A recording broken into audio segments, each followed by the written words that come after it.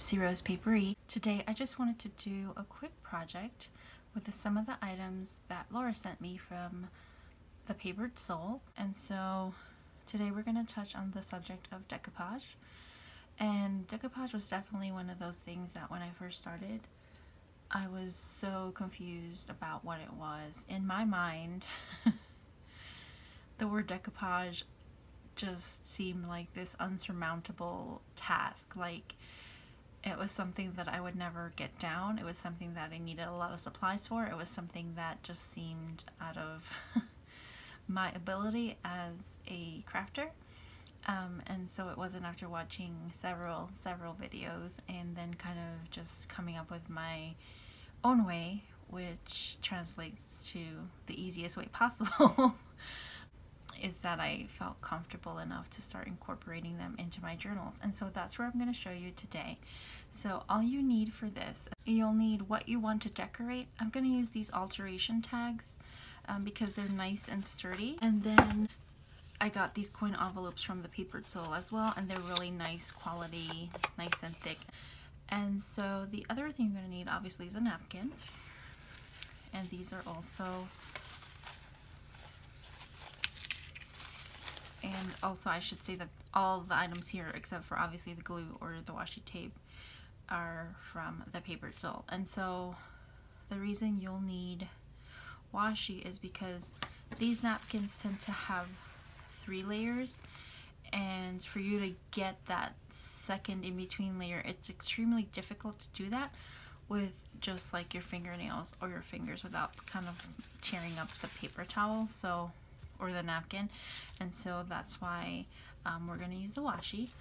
And then this is my favorite glue to use for decoupaging because it goes on purple, but then it dries clear, so you can kind of see where you still need glue. You can kind of see if there's some edges that are up, you can kind of glue over it and not worry about it staying purple because it'll eventually turn to clear. And I'll also use some trims just as a decorative effect at the end. But let's begin. If you want to do this along with me, great. If not, obviously you could grab these supplies later if you don't have them readily available. So we're just going to tear off a little piece of washi. You don't have to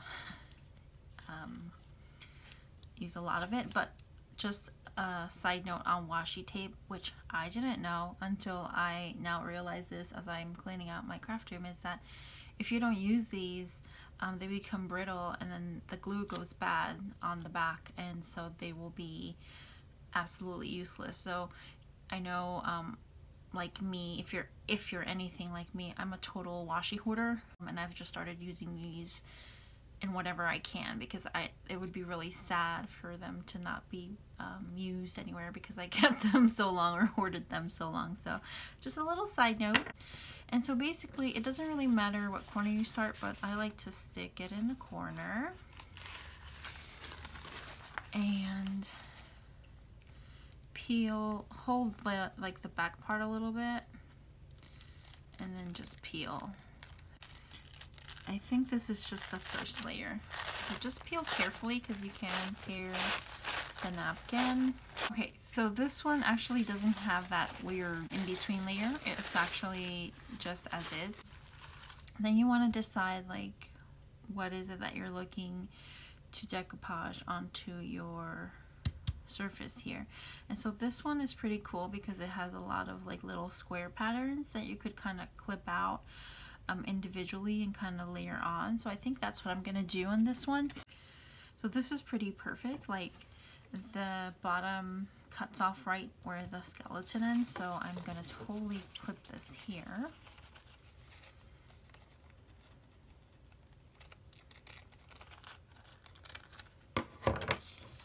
And so then my next decision is what side. I think I like it on this side better.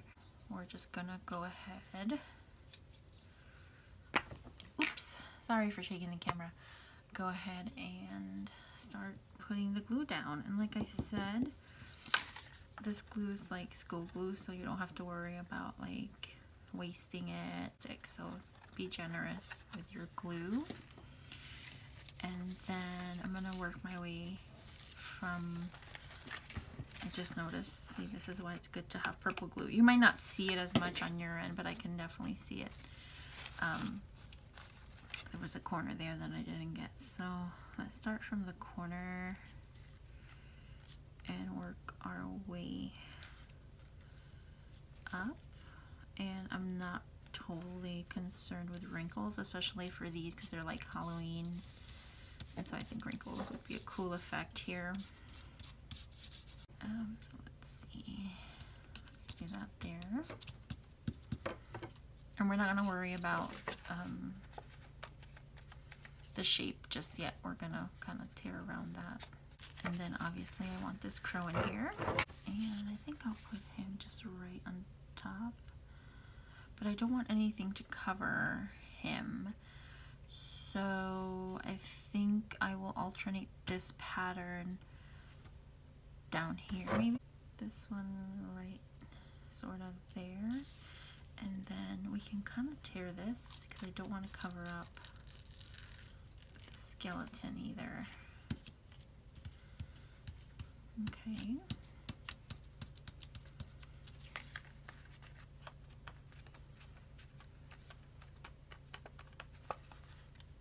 Right, and then it's still not big enough, and I wanted one of these H's in here, but the H I don't think I'll keep completely square. Oh, you know what? Yes, I know what I'll do. I want one of these spiders.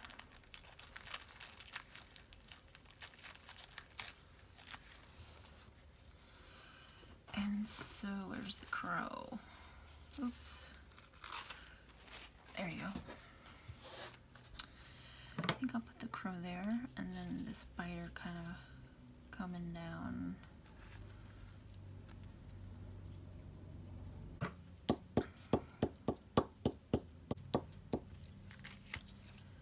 Right. About, oops. Now my hands are getting sticky, so now you have to be careful because then you'll tear everything. But let's do the crow right about there. And this little guy needs glue underneath, I think, because it keeps popping up. And so if you did put glue on it, just let it dry so that you can, you can come back and start sort of cutting out whatever pieces need to be cut out and all of that. So I'm going to go ahead and let this dry and come back. Okay, so it's somewhat dry or almost completely dry, so I'm going to go ahead and fix the edges here and kind of cut the shape back. And this is your tag. And so the one thing I would have done in retrospect is distress it before. So like, see that glaring white area? So I'm going to go ahead and do that now. And trying to keep my area clean here. I'm going to repunch this hole so that napkin piece comes out. Okay, so there you have your Halloween tag, and we're going to use this gorgeous trim that Miss Laura sent me. And so I will do some of this trim. And I don't have a very particular way about how I tie my tags. I just kind of make a knot. So I'm going to make a little bow the best I can. And there we go. Cute little tag. I love it. Love the way it came out. And so we'll put this one to the side and we'll work on our little coin envelope here. And so this one, see, I learned we're going to pre-distress. And so I pre-cut the squares. I'm gonna alternate these squares here like this with this middle one there. So I'm just gonna go ahead and do the corner first.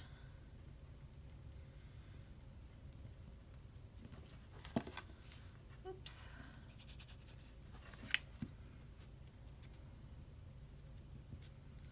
So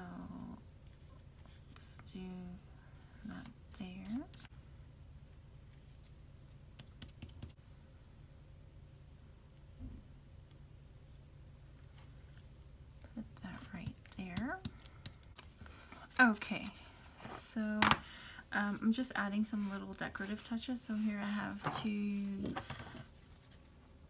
spider punch outs that I distressed. I just used purple index card to punch them out. I'm going to re-distress the edges because I want it to look really nice and grungy. And so what I wanted to do with these little scallywags here is use a little piece of the purple. But with this I will probably use some fabric tack because I want it to stick really well.